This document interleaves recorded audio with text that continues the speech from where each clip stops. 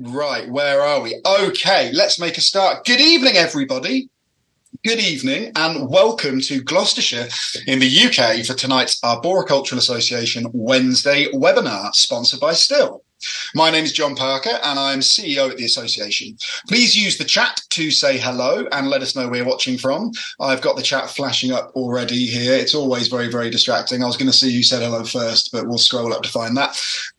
That's not important. I distract myself with these things. Let us know where you're watching from. Use the Q&A button if you have any questions that you would like to submit. Our speakers tonight, very excitingly, Arit and Henrik Sjöman, I'm going to say. I've already apologised for butchering his name, and that's the only time I need to say it, who will be talking about tree selection for climate resilience. We've got some great webinars lined up soon as well over the next few weeks. Next Wednesday, December the 20th, we'll be joined by Clive Mayhew, who will be presenting Woodlands at War, the impact and legacy of World War I and II on Britain's woodlands. And then on January the 3rd, in our first webinar of 2024, very excitingly, our guest speaker will be arboricultural legend David Lonsdale, who will be speaking about tree decay. And you can register free for those webinars and several others that we've arranged for your viewing pleasure via the website right now. So without further ado, it is my great pleasure to welcome our speakers for this evening. And first of all, I will hand over to Arit. Welcome. Over to you. Well, I should take myself off mute. I mean, most people can normally hear my dulcet tones, but not through the mute button. So that's that. So welcome, everybody. Nice to hear that there are people out there. We're not just talking to a screen. So I'm just going to share my screen. Henrik and I are going to sort of bounce between. That's how we play tag team on these sorts of events. So I'll just sort of do a bit of an opening and then I'll be handing over to Henrik. So just... Well, I would like to think that you've heard of this book by now. And if you haven't, you're going to get some insight into it across the evening. So we're really excited to be able to actually now have this book on the bookstores, in bookstores and available for people to be able to use and hopefully add into the information that they've already got. We know that there are a lot of talented people out there, a lot of experienced people out there who know a lot about trees, but of course, we're all learning. What we are all learning is about how our environment is shifting and changing and how a lot of the plant material in particular is adapting to those changes. So I'm going to sort of open about how did this book start? And I'm rolling right back. No, that's not me. That's my little nephew. He'll be horrified that he's on a screen. But little Tony, bless him. But I want you just to look just past Tony on the right, and you can see a little, oak tree right in the back in the corner there. Where Tony is sitting, it was the house that I grew up in. And that green little expanse, not hugely big, but to a child, it seemed like obviously a massive expanse. But the tree was a big anchor. It was a tree that I was not allowed to go beyond. It was a tree that all of us kids would meet and play run-outs from and be under its shade in the heat, especially the summer of 77. Yes, sadly, I am that old. Her first big heat wave that we all first remember. And it was really quite an anchor. And it's quite funny that as you know, working with Henrik on the book and with our publisher, that you realise that there's a lot of people that have a lot of anchor to trees. Of course, a lot of people in the audience that are here, you're professionals, you might be just tree lovers, tree huggers, people that are already obviously connected to trees. But I think we have to always remember that there's a wider audience, the public, people that trees are not in their world on a day-to-day basis. But I bet if you were to talk to a lot of people, they'd have this very big connection to trees. And I think that's what's really massively important to think about. Certainly as somebody who enjoys communicating, I like people to understand why things are so important. And we saw a lot of that play out with the felling of the sycamore gap tree. Now, this is one of many trees I'm sure that people were upset about. But just in the more recent months, there was a real public cry. And I mean, I've not seen the sycamore gap, and now I won't see it in this position again. But the fact that we are have a big connection to trees and placemaking, and emotively how charged that they can be. There, as we know, there are the beings that are obviously giving us life, giving oxygen, and all the other things that they can offer us as well. But I thought it was quite interesting how the public were really quite disturbed by this. And yet we know that there are trees being felled around the world, left, right and centre, in our rainforests, etc. But the point is that this sacrificial tree put trees back on the map, even if it was just for a short amount of time. It was very important. Now, some of you may or may not know that my coming into this career of horticulture and garden design and landscape was a little bit later in my life. So I'd had other incarnations before that in terms of what I did. I'm not going to go through that today. But in a really, really short roll forward, after I finished doing garden design at college, I did a show garden that got televised at Hampton Court, and that propelled me very quickly into media.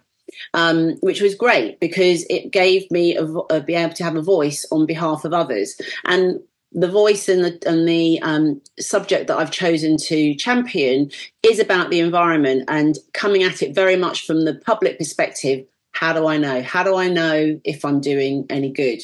So with the ability to be through television media, publication media, and now the book that we're going to be talking to you about, it's taken me to places. It's taken me to places like Milan and, the Bosco Verticale, where I'm sure a lot of, most of you will know about it. This kind of how are we going to use trees in a changing climate? There's different thought processes about whether, the Bosco and the vertical planting is what it should be about. But what I was really drawn to about this story was the fact that people were wanting to think about trees, literally highly revered trees off the ground, and how we should be up close and personal with them. So in terms of sort of then, well, how did the book come about? Well, I met a fabulous publisher, Anna Mumford of Philbert Press. We met, just before I go into that, I'm sorry. Just leading on from the Bosco story, the other thing that was driving up was this whole trees are going to save the planet. All of the tree targets that I'm sure you're more aware of, whether it's in the UK or wherever it is around the world, the 3 trillion tree target. And I'm sure many of you are aware of the fact that the intention is great, but in terms of it saving the planet, we'd have to roll forward quite some number of years before we'd be able to see the impact of this tree planting. So I was quite intrigued by this momentum that was going on. And then I met the publisher. This is obviously, she's not hiding. She's just not visible there. But Anna Mumford, and we met down in lovely Hampshire and out in nature and having a walk. And she approached me about what would I like to write about in terms of a book, because I hadn't written a book before.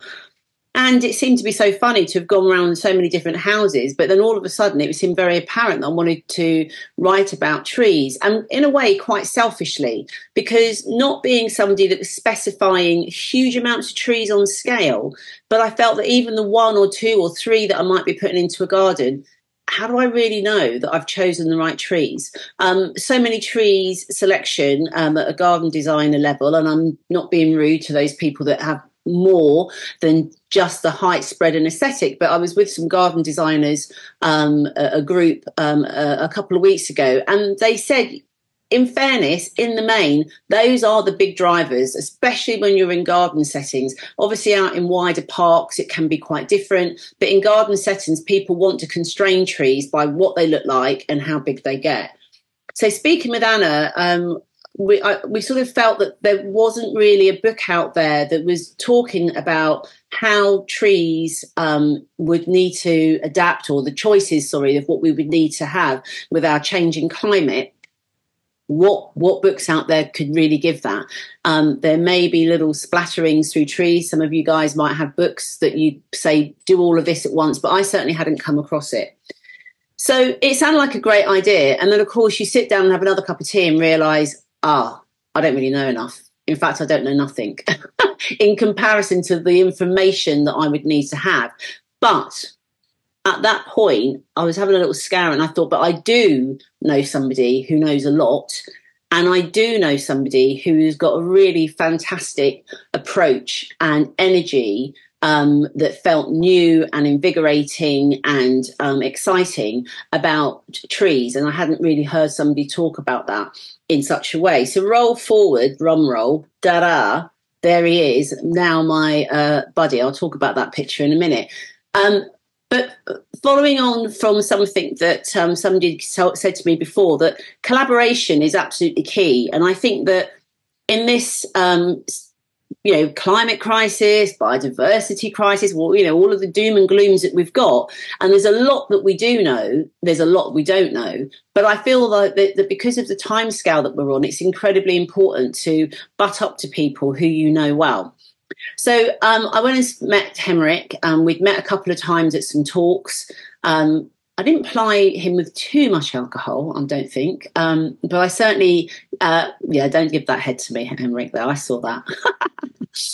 But we had a good chat. And the thing was that a lot of the work that a lot of the questions that I had, Henrik had already done a huge body of work. So it just felt great that we would be able to team up and bring something to the party, if you like, that had a new take on it. The thing is about teaming up with people, make sure that you ask them what football team they support.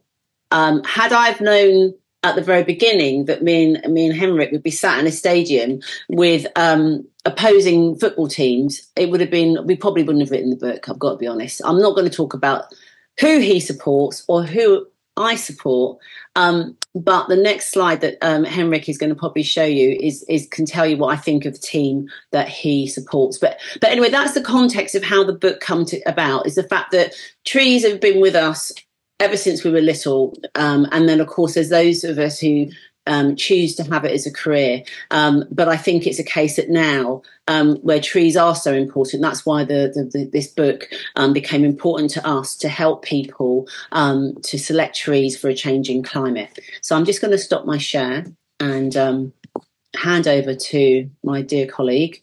If I could get my mouse to work.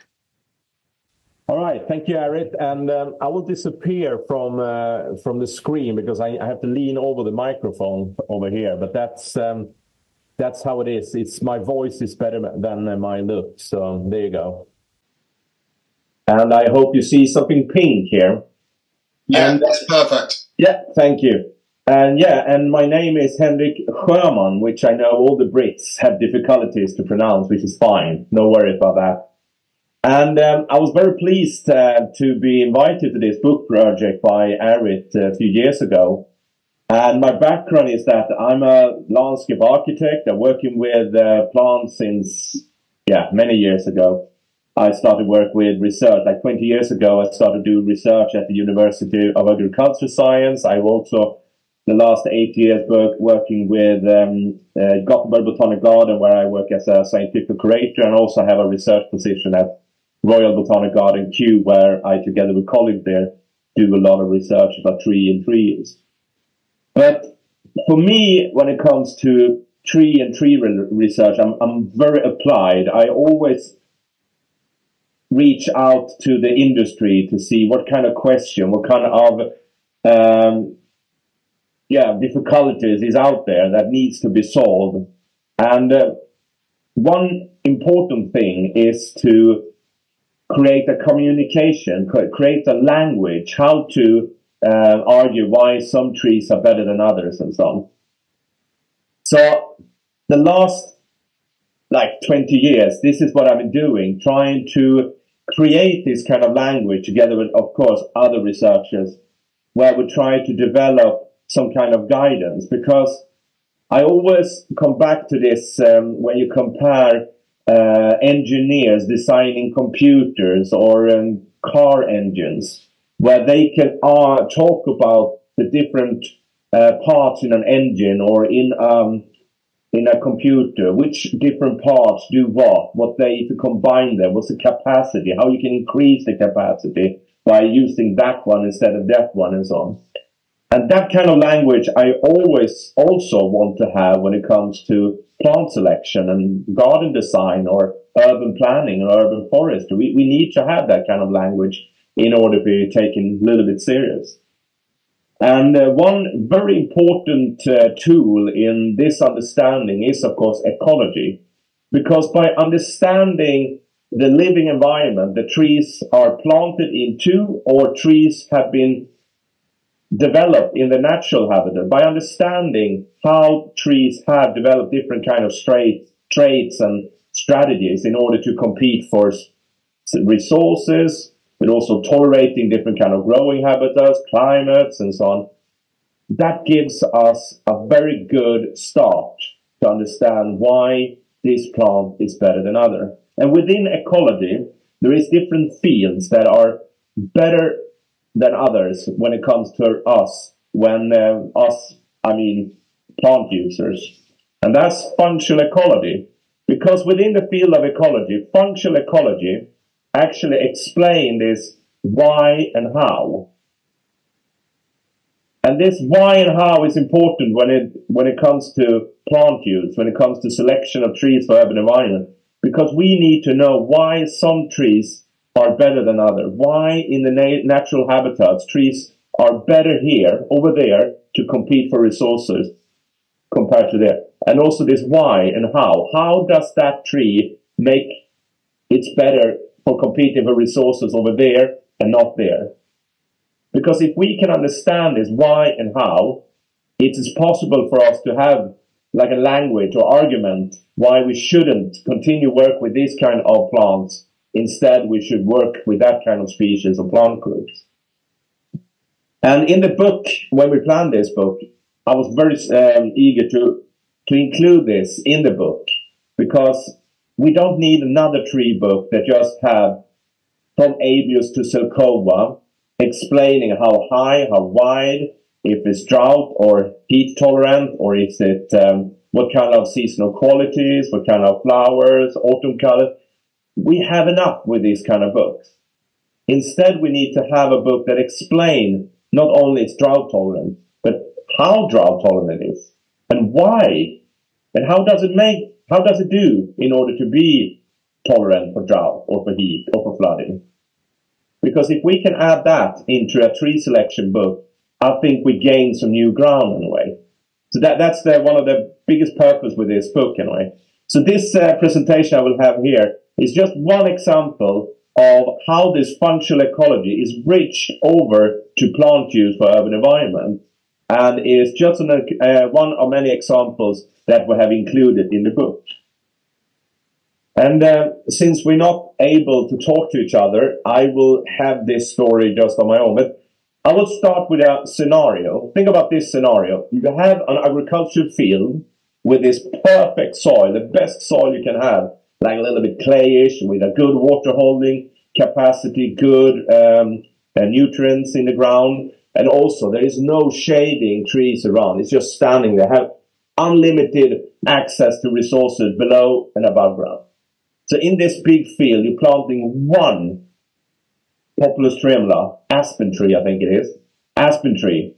And you're watering, you're weeding so that it doesn't have any competition, and you do everything to make it established successfully. And you do it really good. In a similar field, you do exactly the same thing with a pine tree. This is Pinus sylvestris. And you're watering, make it established really, really well. And then you leave these two well-established plants for 10, 15 years. And then you come back.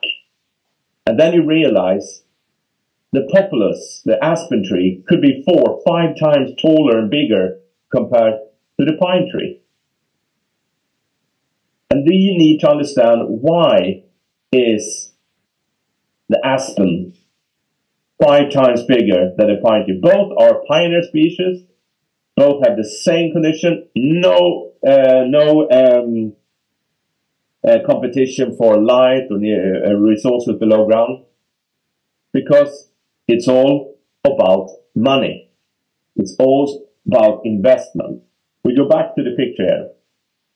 Because the aspen tree is a competitor species that are very successful in resource-rich habitats, in soil that are really good in holding water and nutrients, and also in an early succession you have more or less unlimited sunlight above ground. By investing in really, really cheap stuff, like the aspen do, cheap leaves, the wood structure is really, really cheap, they have enough with resources to also invest in a fast growth, below and above ground. Imagine if they have a capital, like a budget, which is like, say, £100, which is in UK pound, which is not worth that much today. Anyway, and if they have a budget of £100, if they spend £20 of these cheap leaves and wood, they have £80 left to invest in growth. By investing in growth below ground, they can reach more resources, water and nutrients, and also fast growth above ground makes it possible to reach better quality of sunlight, more leaves, more branches, have a more engine when it comes to gathering resources for the sunlight through the photosynthesis. But if you go over to the pine tree, which invests in expensive stuff, they also have £100 in the budget, but they maybe spend £80 or £70 on very expensive leaves and the wood structure, which means they don't have that much resources or budget left to invest in fast growth, which means the pine trees are slow to establish, slow to grow. But the last question is, which of these investment strategies between these two more or less extremes have best capacity to deal with a summer that UK had 2022, Sweden had 2018, a really, really warm and really, really dry summer? Of course, is the more expensive investment as the pine tree have. But that comes to a cost of slow establishment. So by understanding the priorities different species have in their investment tells you a lot when you're going to use them in urban environment. And there is a big field within functional ecology about leaf economics, or even plant economics, wood economics, where you can actually evaluate the investment they do, if they invest in cheap stuff or very expensive. Because these investments have consequences when it comes to where we can use them, how to use them, how to plan their establishment, and so on.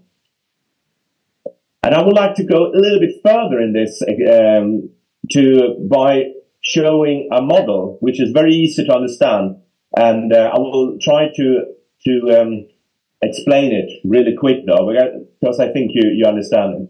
But this is an old figure where you actually put the species in this model depending on their strategy and thereby also their investments. So here you can see there is 3 corners in this model. You have the extremes, C, S, and R. C are competitive species, like the aspen tree, invest in cheap stuff in order to grow fast and thereby to be more competitive, to grow away from other species. In the other corner down to the left there, you see S strategies, there's stress strategies. These are species that have specialized to grow and compete in resource-limited habitats like shady, cool, dry, hot, and lack of nutrients and so on. That kind of habitats, they have been specialized. And then you have R, rural, which are disturbance specialists. When you have a forest fire, you have a storm, that's are the species that are the quickest to take this advantage of a disturbance. I thought we'd go through this and give some examples. So competitive species are mainly found, of course, in rich and humid vegetation systems, which means resource-rich habitats, and mainly early in the succession. So they have more or less unlimited resources both below and above ground. And they are also very skilled to obtain this available energy and create an advantage through rapid growth. And this is an example of some species. A lot of birch species, birch, betula, this is a betula utilis, of course populus, and also silver maple, Asus carinum. And this is how the growth in upstate New York. And the other extreme, as I said, the stress strategy, they are specialized to tolerance for one or a combination of resource-limited habitats. And these species you find on the more extreme sides in nature. For example, this, which is a natural roof garden close to Stockholm. There's not much soil to grow here. And here we can't find many broadleaf trees. Here we see the pine trees. But if you go elsewhere in the world, this is the Mediterranean oak forest in Western California, where I have a lot of evergreen oak trees here. These are specialists to take the pain of drought. This picture is taken after 3 years of drought. And actually, there were 5 years in total before the rain came. And these trees just stand there and took the pain because they're specialized. They invest in really, really expensive equipment in order to deal with this kind of environment. So through evolution, they have developed this tolerance. And this is important to know for us where to use them. For example, in roof gardens like this in Gothenburg, Sweden here. And then we have rural. And among the rural, we doesn't find any long-lived organism. Because if you have a natural habitat which experience often disturbance, there is no wooded plants. Maybe some shrubs, but mainly herbaceous plants. And this is, of course, when you have this succession, early stage, but also when the succession comes all in quite often intervals. Because trees are long-lived organisms. They can't take a disturbance that comes every 4 or 5 years, because then, they can't deal with that. So therefore, most of the rural are annual or biennial or some really disturbed strategies like here. This is a meadow in Romania, which had been plowed 2 years ago, and this is just filled with this pioneer species of herbaceous plants. So, by understanding which strategies plants is connected to, gives us a very good idea where and how to use them. But you can also take it backwards a little bit to see the project I'm working with.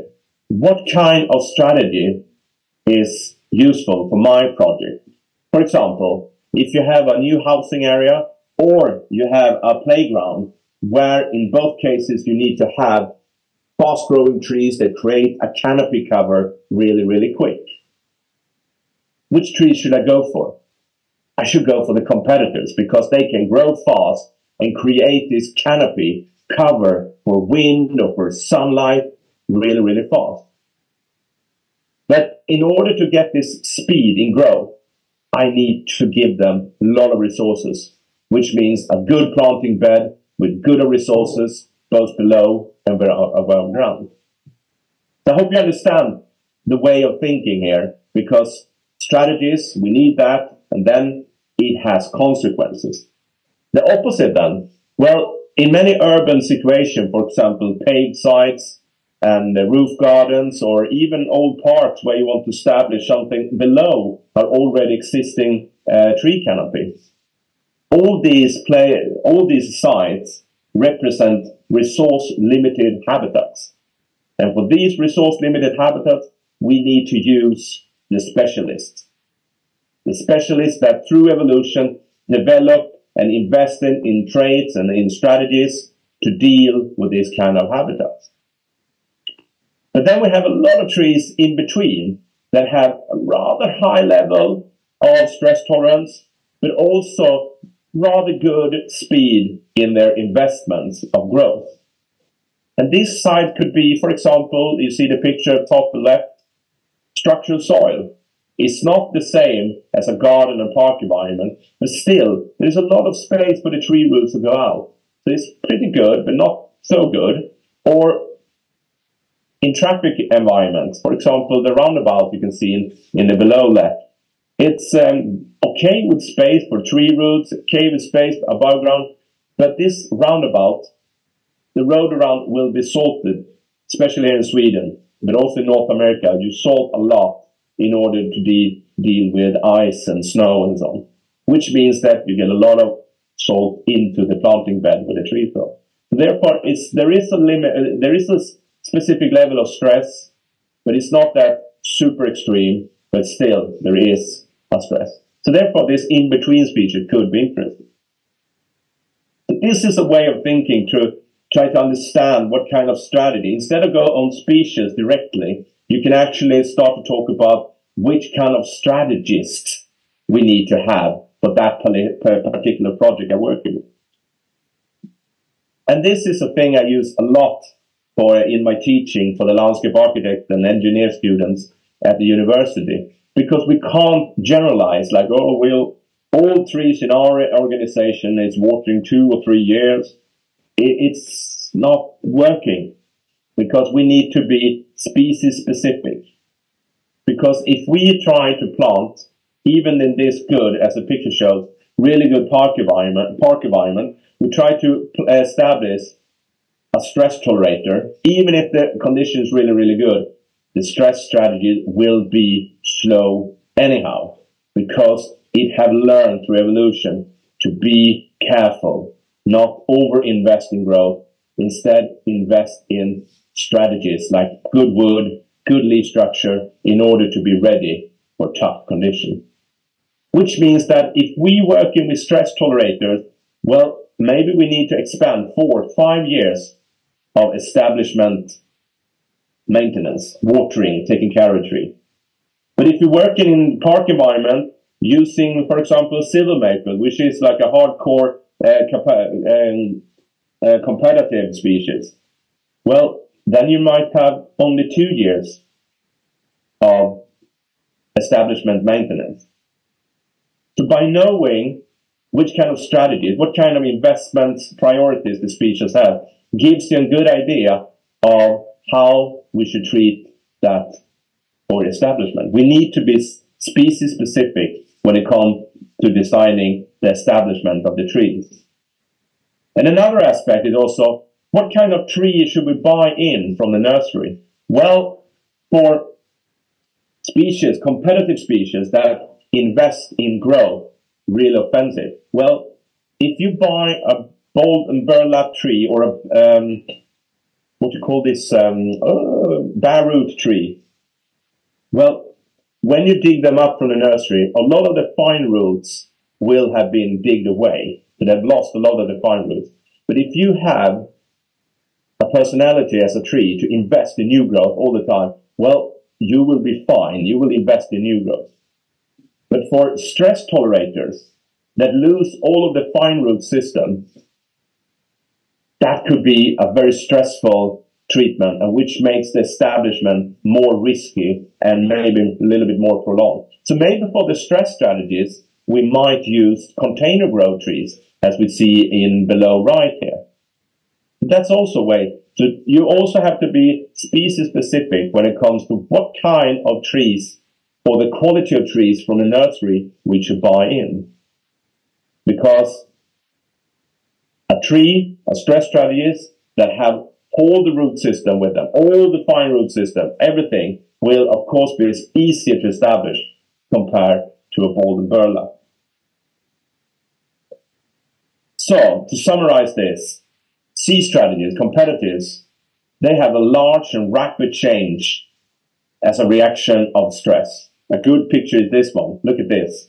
Oh wait, we go back a little bit. Stress strategies, they have a slow reaction because they can be slow because they have invest in a protection in the leaf structure, in the wood structure. A good picture is this one. This is from the drought 2018 in Sweden. This is on a site which very thin soil layer. This on a bare rock, more or less.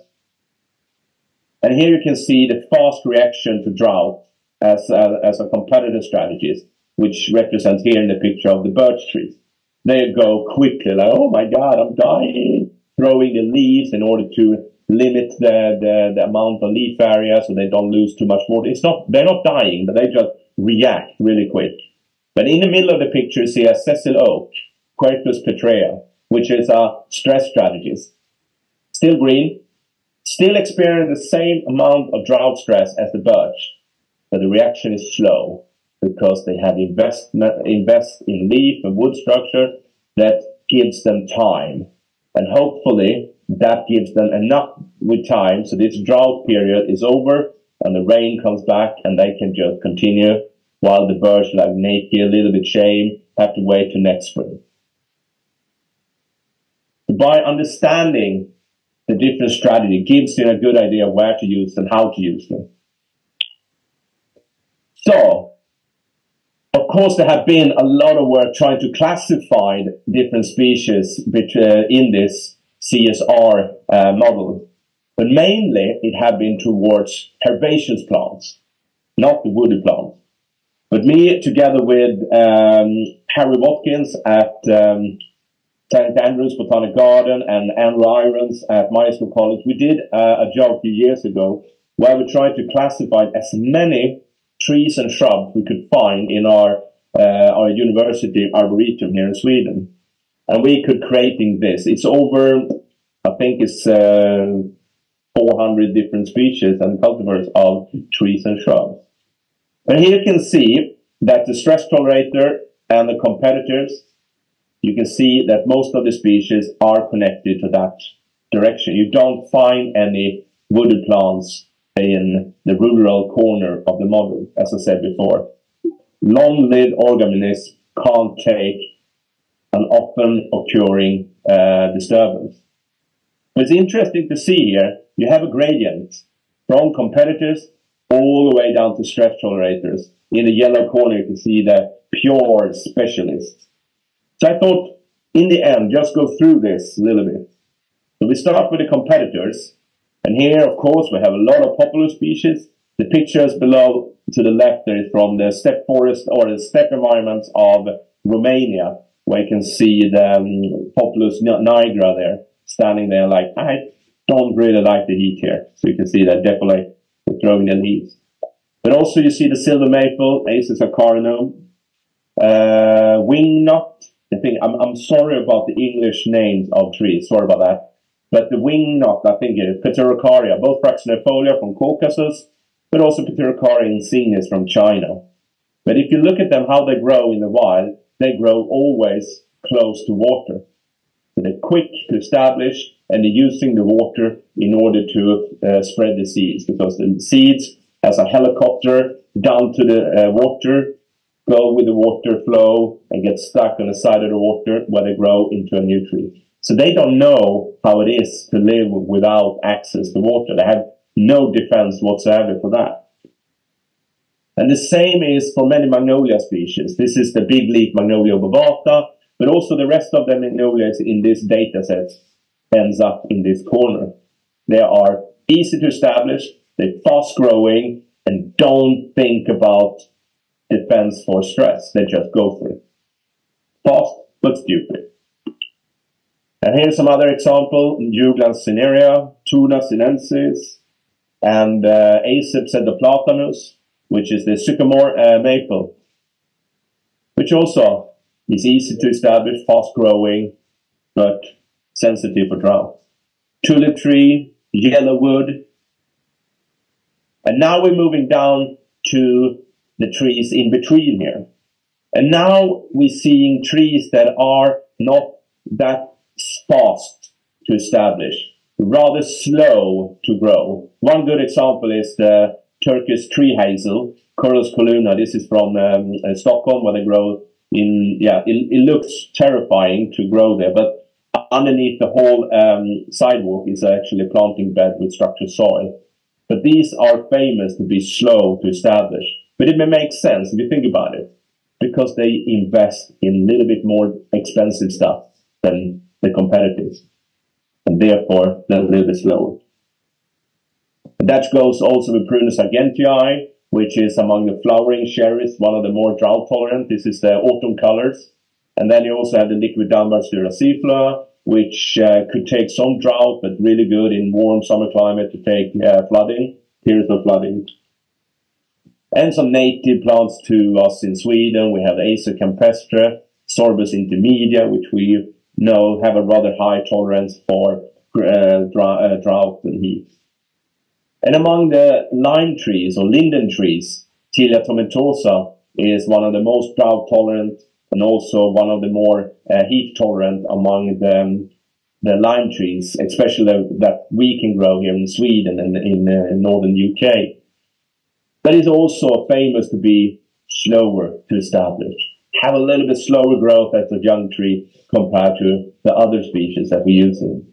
And it makes sense if you think about it, because I can't be tolerating stress and be fast at the same time. There are, of course, some of the trees that do that, but silver lime is one of those that take a little bit of time for it. Acer ochense, which is a hybrid between Acer campestre and Acer cappadocicum, beautiful tree, normally have this multi-stem tree, Metsequoia glyptostroboides.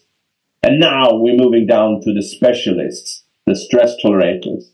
And here, of course, we've got this. This is the Hungarian oak, Quercus frainetto, growing in the steppe forest of southeast Europe.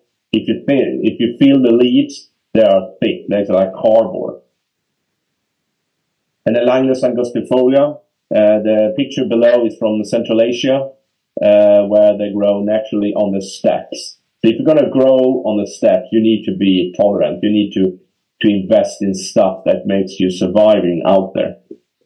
So therefore, they are very useful for one of the most toughest urban conditions. For example, the picture to the left is in central Malmö, in southern Sweden, where they can be very successfully growing in paved sites and still look marvelous.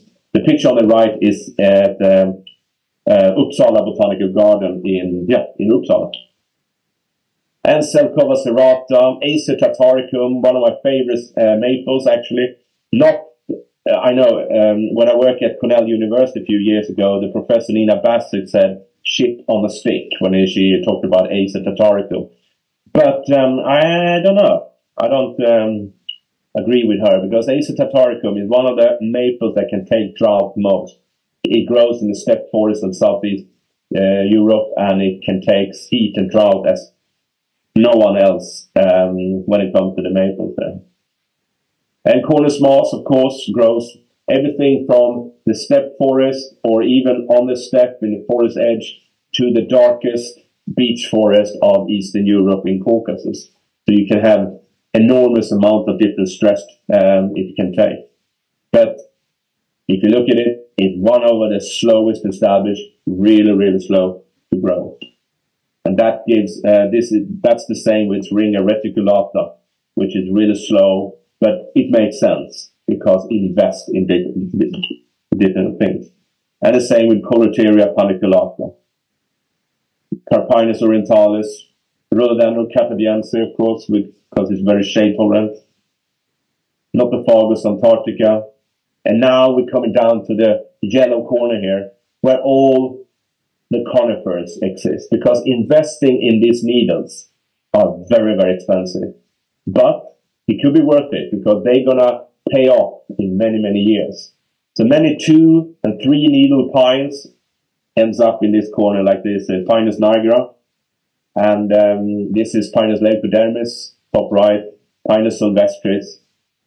So when you come back to the story I had in the beginning, when we discussed why Pinus sylvestris is so slow compared to the aspen tree, well, it makes sense. It's expensive investment that will pay off in a very stressful environment. And then you have hemlock, which is not drought tolerant, but a very, very shade tolerant. Duga heterophylla in this case. And also a lot of fir trees. This is Abies homolepis from Japan, Abies procera from western US, Abies normaniana from Caucasus. And the winner is Taxus baccata. This is Texas baccata. I think it's a tree that is 2,000 to 2,500 year old tree in Caucasus. So, I hope you understood this story, because when we choosing plants, we need to understand where to use them and why they are suitable for that particular site. But also, you need to be aware of what kind of consequences it will make to use that species. So if you work in a stressful street environment, well, of course you go for the stress tolerator. But that comes with consequences that are slow to establish, slow to grow. Maybe I should buy a bigger quality of tree. Maybe I should also work with container grow trees. This is the way we need to think and talk about trees and tree selection, because the selection we do will have consequences, and we need to be aware of the consequences. The consequence doesn't need to be negative, but we need to be aware of them. All right. Over to Arit then.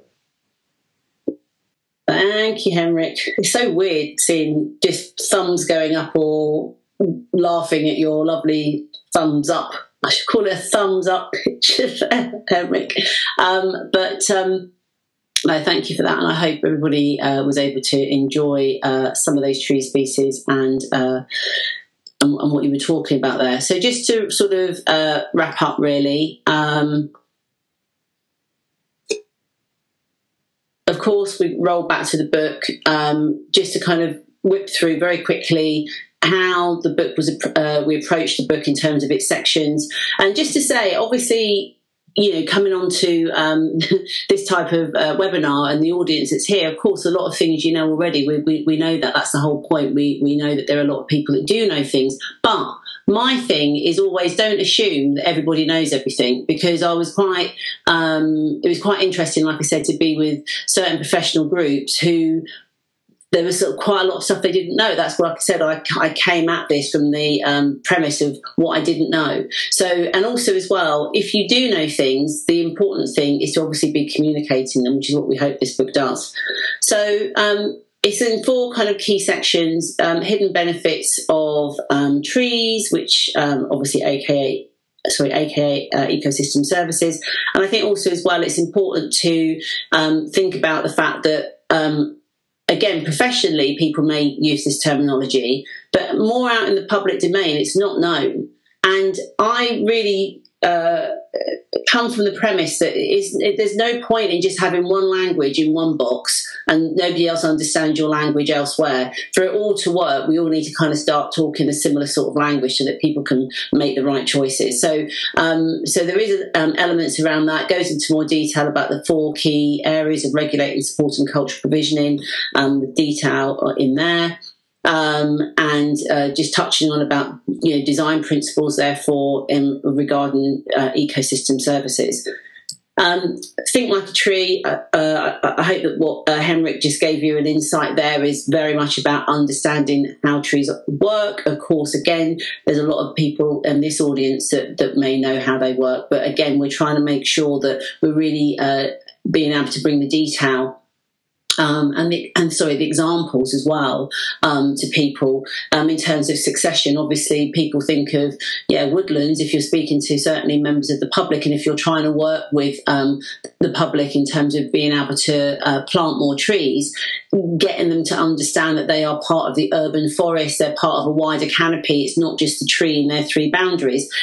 Yeah, this gives hopefully more people a way of showing succession, and that trees aren't just for Christmas as well. We know that there's a longevity to that shifts and changes. Going whether it's drought tolerant strategies, whether it's flood tolerant strategies, and there's much more in this section. But again, you've just been given an example of it by Henrik.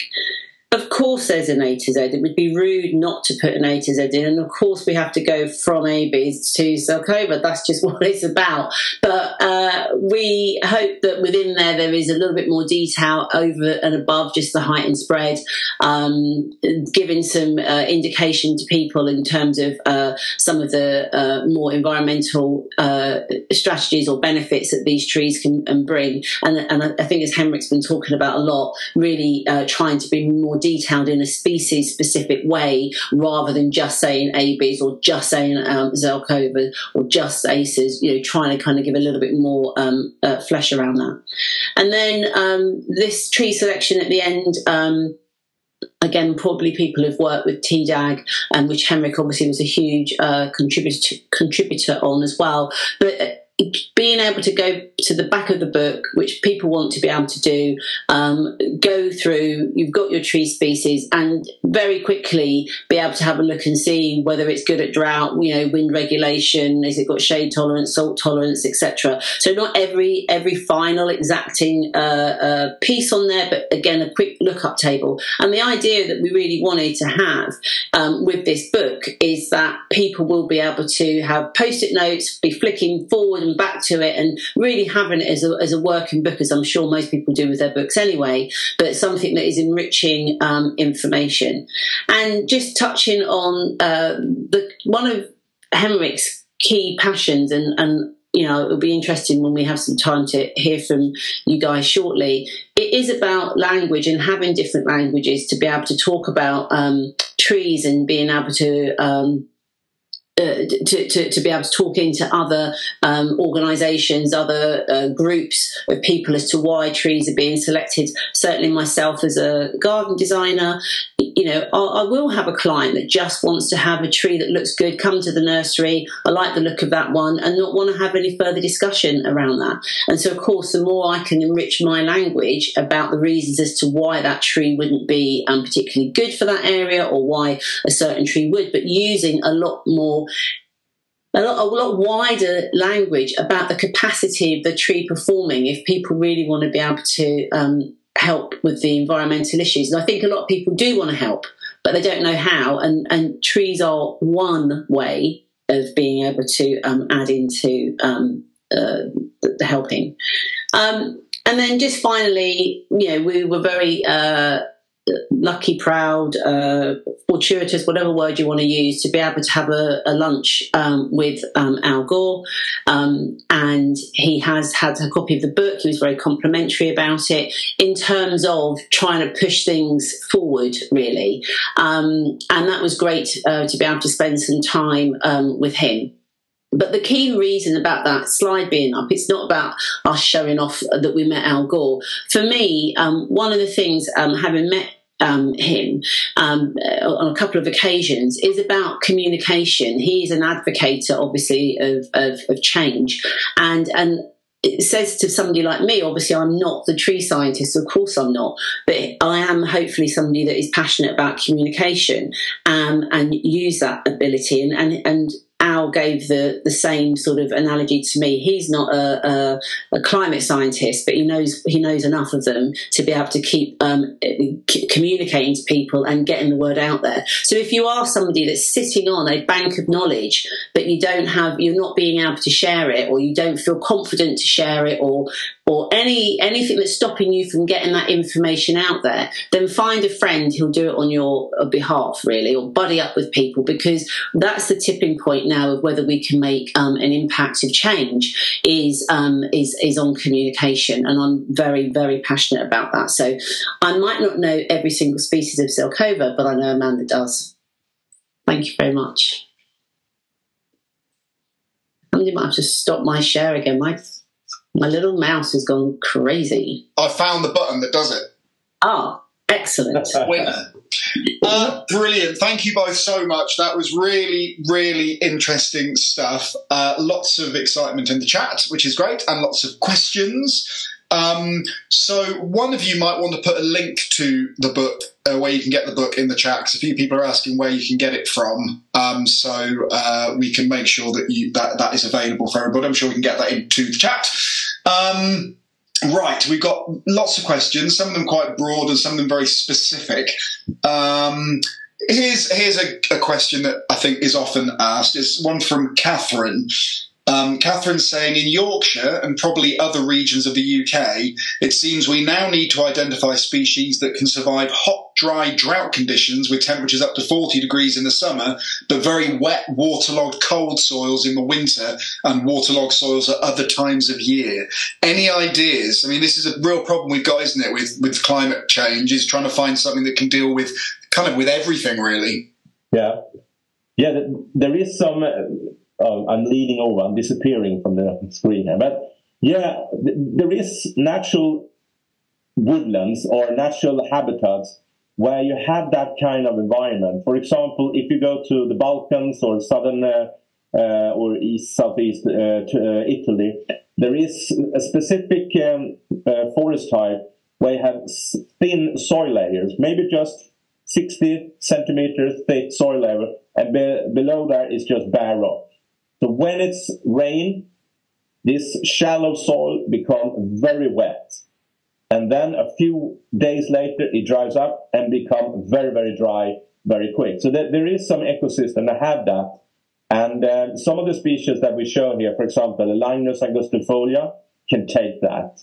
And there is one Italian alder, Alnus cordata, which is brilliant to take this fluctuation between really dry, wet, really dry, wet, and so on forward. So try to understand that from this kind of woodlands where you can find species that match this kind of environment. So yeah. Thank you very much. Arit, what are you planting in your designs at the moment? Landscape architects often landscape designers get a bad press for sort of multi-stem Betula Jack Monty eyes and all that sort of thing. What sort of diversity are you bringing to the gardens in your planting now?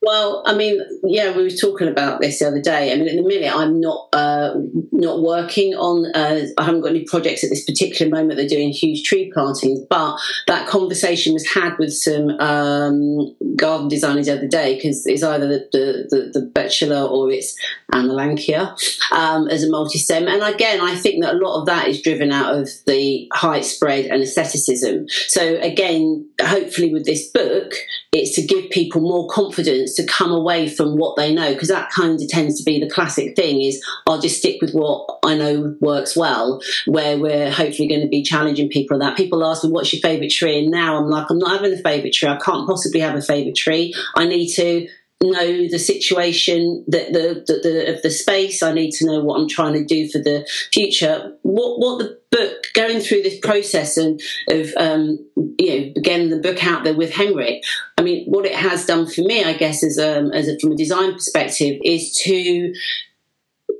get a better relationship with time. Okay, I think that we've been in a huge trajectory of now, plant it now, either plant really, really big, because that just gives us the instantness from there, as opposed to really thinking about the true succession of what needs to happen. So that is definitely something that I will be taken into consideration more. Henrik was in my garden the other day. I've got a eucalyptus massive that I inherited. If anybody wants to give me a discount on reducing it, I'd be very happy for that. But it is most massive, and rightly or wrongly, I didn't take it out.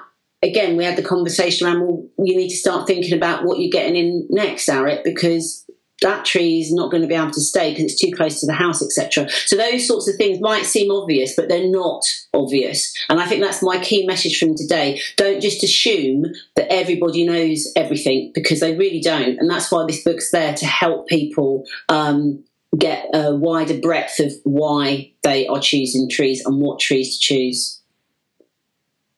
Thank you. And of course, if you need your eucalyptus looked at, an Arboricultural Association approved contractor is what you should be looking for, and I'm sure we can hook you up with one of those. That'll be good. Right. Now, question mainly aimed at Henrik, this one. Jim has asked if your research work is available to study in greater depth other than within the book. Now, I know the answer to that is yes, but I was wondering if, just quite sort of briefly, could you maybe summarise some of the great work you've done over the years looking at what species might be good for the future and how you've gone about doing that? I'm very proud of, the thing is, in the book, we refer to research and we try to have as many citations in the book as possible so the reader can actually move forward to not only have the book as the only source, you can actually go into depth. So a lot of the research I've done is actually referred in the book. But one of the things I'm most proud of is that we have, if you look at a little bit older dendrology literature, there is mainly men that state drought tolerant or drought sensitive. And if you look at the same species between different sources, they discuss that this is drought tolerant, no, this is sensitive. And the reason that there is no consensus in the information or in the guidance is that much of the knowledge is based on few people, authors' own experience or observation, rather than solid evaluation of the tree's tolerance, for example.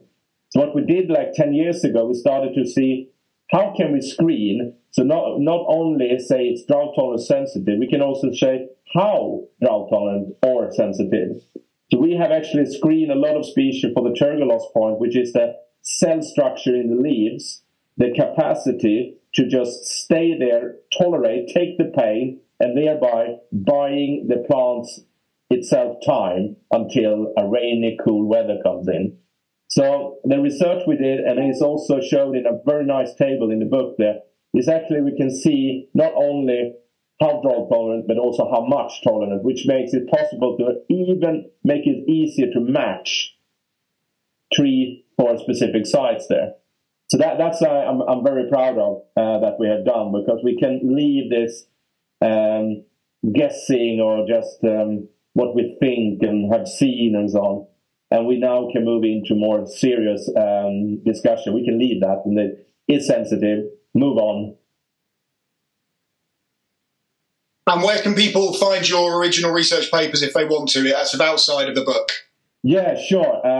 There is, if you look at ResearchGate, which is a community where researchers put the research on. And if you go to ResearchGate, look for my name, all the papers is available there for download, most of them, which is open access. And there you can find the publication there, and you can go into depth there. So that's as soon as we publish anything, it ends up there. So that's a good place to find the original research of the stuff we are presenting in the book there. Yep. Brilliant. Thank you very much. I've just seen there's been another comment in the chat about the chat, and I did see earlier on a couple of people saying the chat was a bit distracting and everything. Just as a sort of disclaimer, I know it annoys some people, I'm sorry, but we do feel that the chat is an important part of allowing people to communicate with each other and share ideas. I'm sorry if it's annoying to you. You can watch the recording later and it won't have the chat on there, but apologies for that if you didn't like it, but it is quite an important bit of what we're sort of doing. So. Okay, what have we got here that I was looking at? Okay, so Christopher's made a really good point about the fact that we've got to be careful that there's some trees that we're introducing and planting in the UK that at the moment are okay, but with a change in climate could become invasive and create problems in the future. Christopher's given the example of Tree of Heaven. Is that something you allude to or cover in the book at all? Well, I'll start off and then let Henrik go. In fairness, we don't start going down the sort of native, non-native conversation. The book, was at twice the page count, twice the price with what we had in there already. And it's, of course, it's another big debate. I think the key thing, and obviously Henrik, you pick up the answer as well, is about diversity within the tree selection across certainly the UK or different regions. I think that will, no doubt, people will be keeping an eye on that.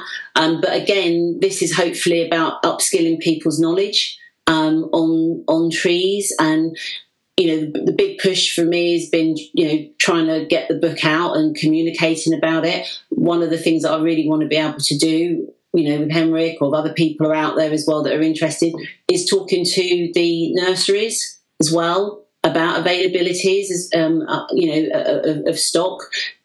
Sometimes things, I guess, are coming in that are just easy to propagate now. But I mean, Henrik, what's your take on that? Yeah, the thing is that, what we do in the Botanic Garden is that we actually asking around our colleagues, other Botanic Garden, we do our homework to read, because if a plant, a tree that we want to use, is that invasive elsewhere in the world, in a climate that is today or in the future, don't use that. So if you're scared of that, you can do the research, to do reading, maybe or ask around, try to find where, for example, where is London today in London in 75 years? So where else in the world is a similar climate? And then you can ask around there to see if there are an invasive, if that species start to become a weed or something, don't use it. And then you go to another species. So that's what we do at the Botanic Garden. Because if it's invasive elsewhere in the climate that match the site of today and tomorrow, well, it's good chance that it will be invasive as well. But if you look at Kew Garden, they have been growing trees there for hundreds of years. And there is a lot of species that have been growing there and haven't been weeding a lot in the garden or elsewhere. So trying to learn which are the invasive threats, stop using them, but there is a lot of other species that are safe to use. So what I would like to do, the next book we should do, or next chapter in the upcoming book, when we do this, rewrite this one, is to come up with a green list instead of this red list and black list, to deal with the green list. Trees that have been growing, for example, in UK for a long time, haven't become a weed, fine, use them. Thank you very much. I love it when people already talk about revising the book they've just published, or talk about the next book. It's always, I'm sure I saw a look past Arit's face there of, I'm not doing this again for a while. The thing was, it was so funny because, like I said, the original content that we wanted, we were having case studies, we were going to do design elements, etc. But we realised that ultimately, pardon the pun, it was about getting everybody on the same page, because we're not all on the same page. Even within our own industry, there are different. There are just different ways that people are operating. I'm not, we're throwing mud at each other. You're either in the native, non-native camp. What camp are you in, and what do you believe? We haven't really got the time for that. We need to kind of be pulling on resource. If you know something, share it. Don't vilify somebody for not knowing something, if you know what I mean. And that's why there was so much more that we wanted to do. Somebody saying there, just sort of flash up about the benefit of online publishing. Again, somebody asked us about putting this into, why isn't it in an app? And I know with TDAG there's more interaction, obviously with the PDF, etc. But I think, again, maybe I'm showing my age, I think there's an element of too much Google, I want the answer. I gave a talk the other day on the book, and somebody said, after just giving a talk about the book with the book in my hand, and she said very innocently, have you got any crib notes that I can take away, Arit? Now, I kind of sort of didn't laugh at that, but that's this whole kind of need to just want to have things speedily in your back pocket. And it's great hearing people asking where they can get extra research going from. And I think that's what this book hopefully does. It will start opening up the box for people to go, people that don't normally go into research papers and stuff, and get excited. I kept falling down many rabbit holes. That's why it took so bloody long to write. People want instant gratification, Arit. That's the problem. But like the trees, they just want it in an instant, and it's like, well, it doesn't kind of quite come like that. I go back to this better. Trees are obviously one of the best materials to teach us about having a great relationship with time. Out of all of the plant material out there, you've got trees literally sticking their fingers up at us that say, do what you want, I'm going to be here after you've gone. So I think that if we get that better time relationship going on, I think that will really help as well. And of course, if people are still looking for something for Christmas and they want to talk about time, they can think about Tree Time from Ted Green, available from One Good Bookshop. Great segue, Arit. You can tell Arit's a professional. Fantastic. Okay. Right. So on the theme of doing updating the book or whatever, just a quick one. We've had one of our anonymous attendees. Will there be a similar book for tropical and subtropical trees? Not for me. The stupid thing is I travel around the world studying trees in temperate climate. So when it comes to tropical, I'm very sorry. It won't be me. Sorry. But get whoever the anonymous person is, I'd say start writing letters to publishers of books. We want a book on tropical trees, and request it that way. So Henrik's out. Arit, you got to do that one by yourself. Yeah. I've got to find another friend. Exactly, especially as he supports Chelsea. But anyway. So, Arit, you mentioned this earlier on, that the native, non-native thing, and we've got a few people have asked questions about it, and it is a sort of perennial issue that we've kind of held our head in our hands as a sector for a long time. We've talked about it quite a lot in our webinars, that there's still that drive from certain areas saying we should plant native trees are better, native is the way forward. And certainly sort of arboriculture as a sector, I think our kind of established position now is we've got to diversify our tree stock. We can't rely simply on native trees. I was just wondering, both of your perspectives really, I mean, is this native, non-native thing something you still encounter in your work, and have you got any thoughts on it?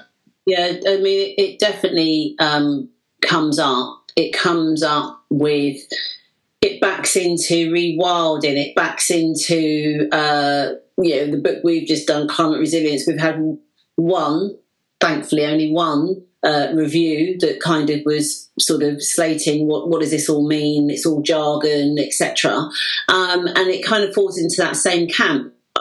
Of course, I'm not an ecologist, so I couldn't stand here and say the science behind it, but I guess in my own experience and the people that I've talked about and what I've seen is that it would be impossible for things to stay as they are. I think that obviously the flora and fauna of this country, a lot of it that's been brought in anyway, so you kind of lose the fact of what we think is native anyway. It's just been here a long time as opposed to being truly native.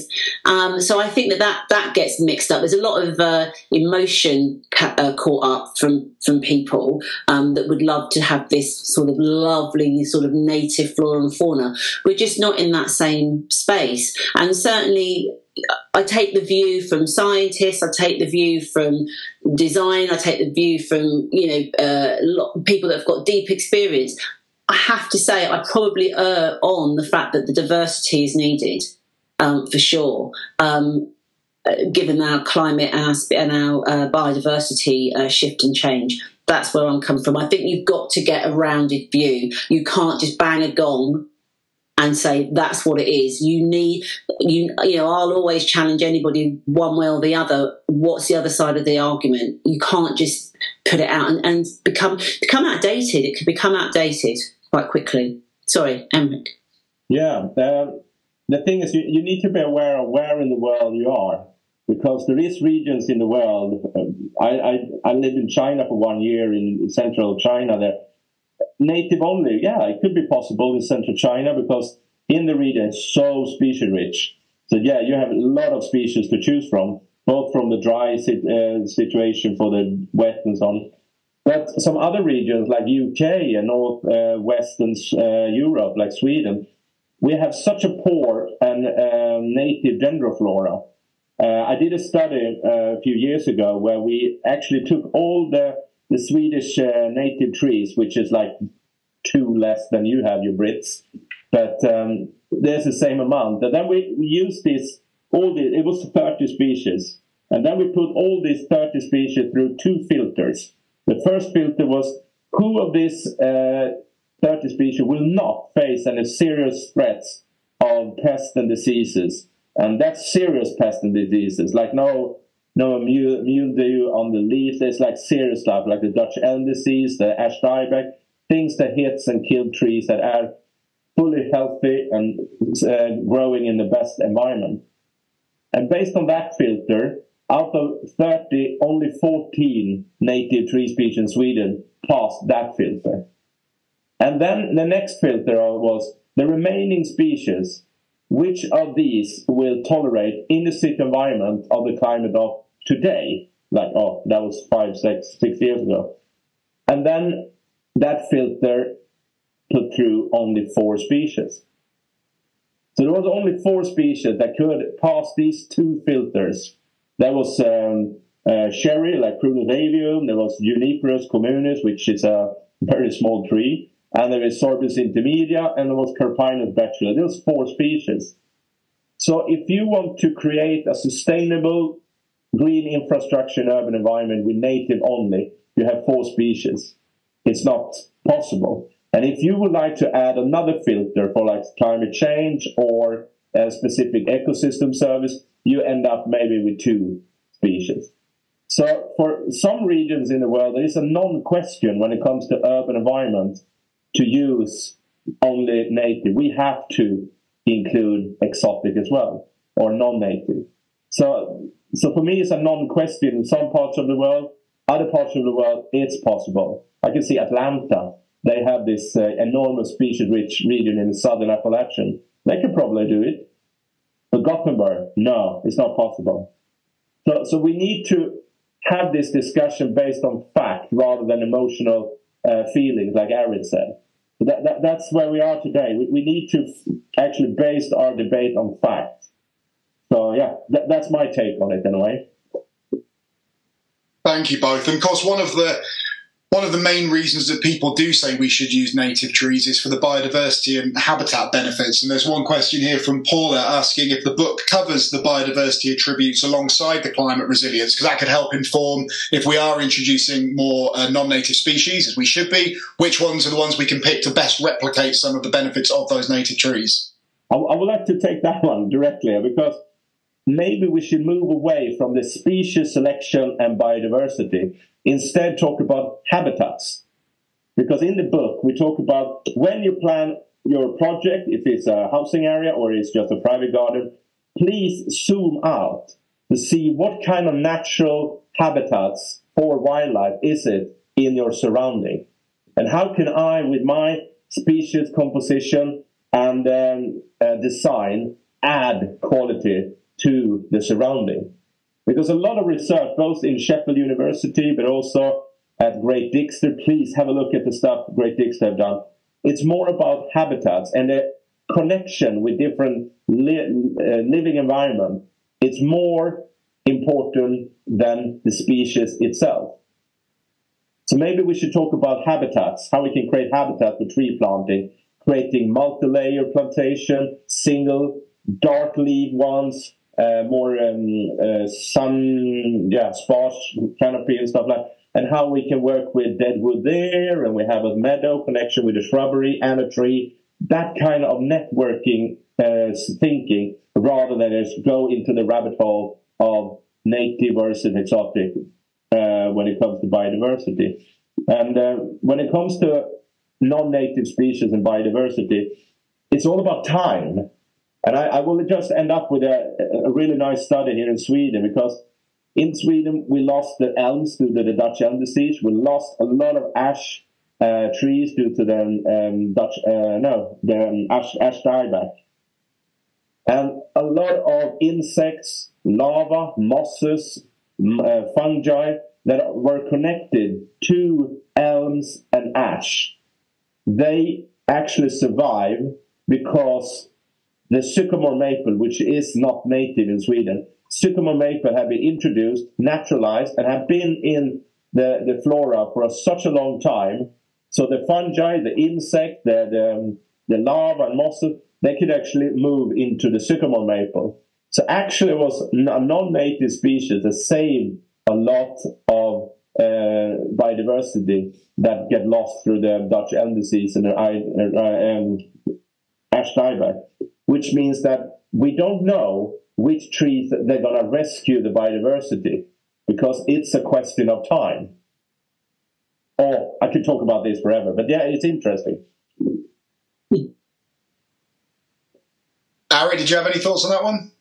Well, yeah, I mean, again, like I said, it would be. I don't profess to be the expert on that, but I think that, given the fact that at this moment our climate is changing with the trajectory that is carrying on getting warm. So even if everything stayed static and we didn't move any extra trees in, or we didn't do anything, do we? And this is a sort of a question out. Would all of our current biodiversity be able to cope anyway with the temperatures and the flooding and of course we know that a lot of this is come from us humans that have created it. But in terms of if it stays still and nobody moves and doesn't do anything different to the plant material, would the actual biodiversity actually be able to survive anyway? And that would be a question. And there seems to be being able to bring where there are examples of bringing in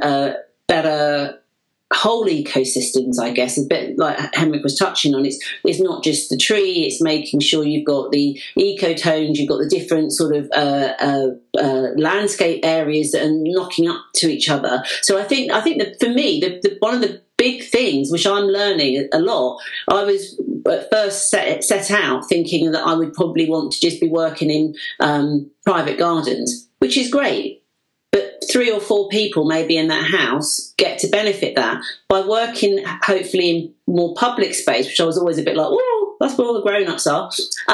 You actually realise that you've got a bigger connectivity there to be able to sort of make a difference. And if you've then got the public coming to visit those areas, they can start to replicate and be more comfortable about doing it in their own gardens as well. So it's not just that's the tree, that's the biodiversity piece, and that's it link. I think it is wider than that, and that's what we're being challenged to look at as we urbanise, as the climate changes, all the impacts. It's more holistic than just trees or just meadows.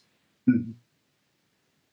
Brilliant, thank you very much. Okay, well, we got about 5 minutes, so a sort of a penultimate question. This is a big opportunity for you to plug the book again here, I'm giving you, because a couple of people have asked, referred to the TDAG guide, which you both mentioned as well, which is a great guide that I know Henrik was involved in, and also Andy Hirons too, who's doing some great work.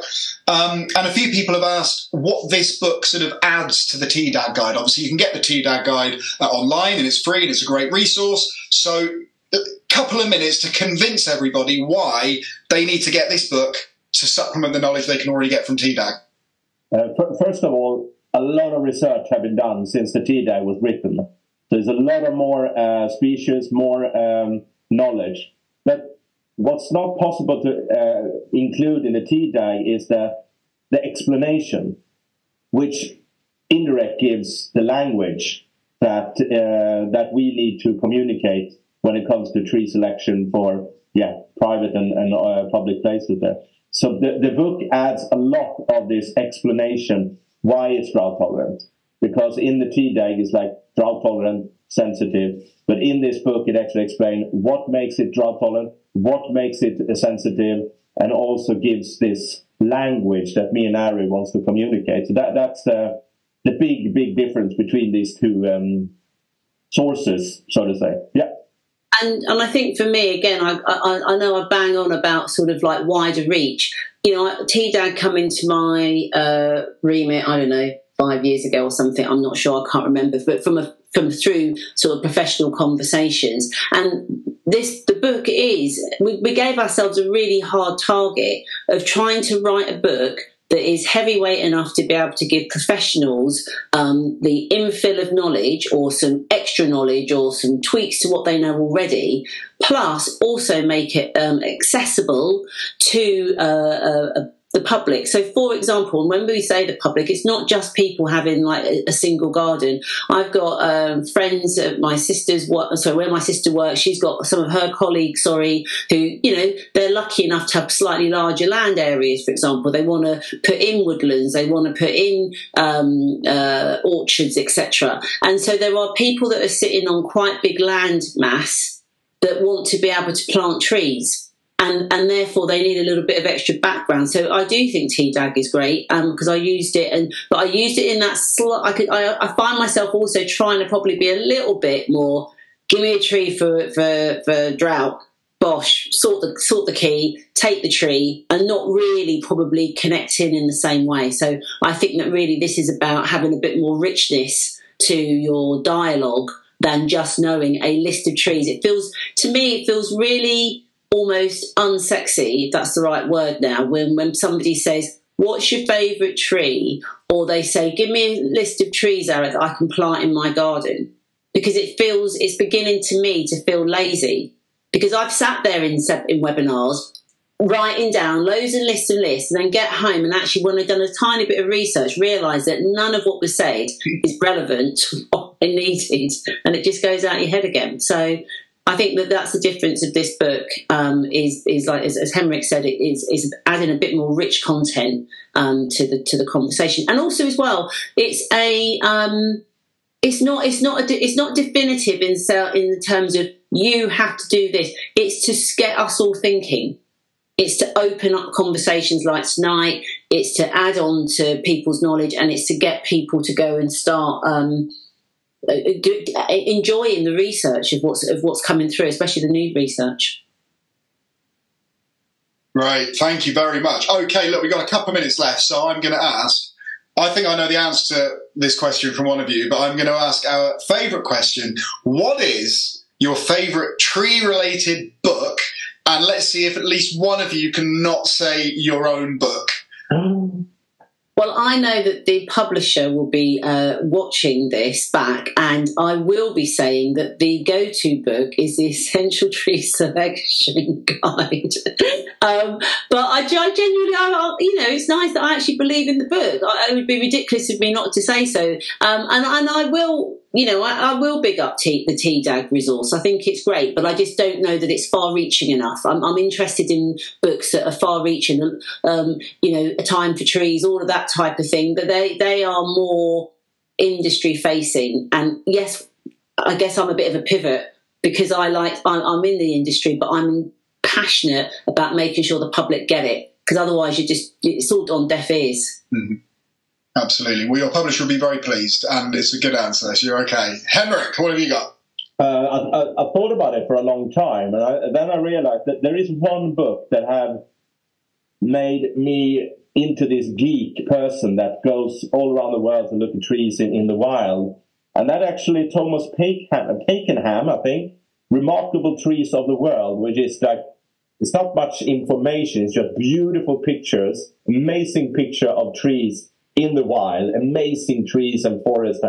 And that book, just when I was a student, I bought it, and then I started to apply to so many different kind of sources to get money, to travel to the west of US, the east of US, to Caucasus as a student, because I couldn't believe that there were existing habitats like that shown in the book. And that's the start of all the traveling for me. So that book have been very important, or I don't know, that's when it went wrong completely, thanks to that book, probably. Can I just answer something that I just literally just saw in the... Thanks, Henrik. I just saw in the chat. I think somebody, Gavin, has said, is this more industry... I presume you're talking about our book. Is this more industry-facing or more for the wider public? If I were having to really put the pivot on, the weighting is more industry-facing, but with an accessible, as I said before, that is accessible if the wider public want to read it. Henrik, is that fair? I mean, ahead saying it can't be dumbed down, and I don't think it is. Henrik would, Yeah, but I think that the private person with an interest in trees and tree planting will get a lot of from the book, definitely. Yeah. Brilliant. Well, look, that was really, really great, and everyone seemed to have fun, which is good. So thank you so much to Henrik, and thank you, Arit. You're both brilliant, really great presentations. And all of you go out and buy the book. Obviously, go out there and do it because it's really great. And other books are available, like the one we've just started selling. And you can. Other books are there, but why would you pick anything but this one? So thank you, Henrik. Thank you, Arit. Thank you, Andrew, for helping behind the scenes, and to all of you for watching. Thank you, Steele, of course, for sponsoring our webinar series. See, I'm getting good at this now. I remember to do this. Please do join us next week for Clive Mayhew looking at Woodlands at War, and then we've got David Lonsdale at the beginning of next year, like I said, and then plenty more webinars to come, so please do register for that.